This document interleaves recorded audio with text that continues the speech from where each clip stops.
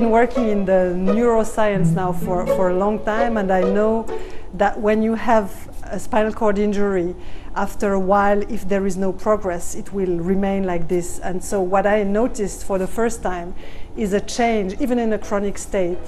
And that's for me something completely new.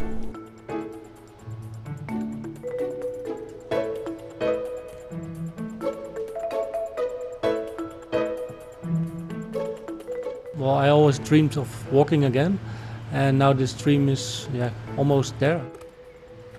I'm surprised over and over again when we really get there, and it's a lot of fun and it feels very good.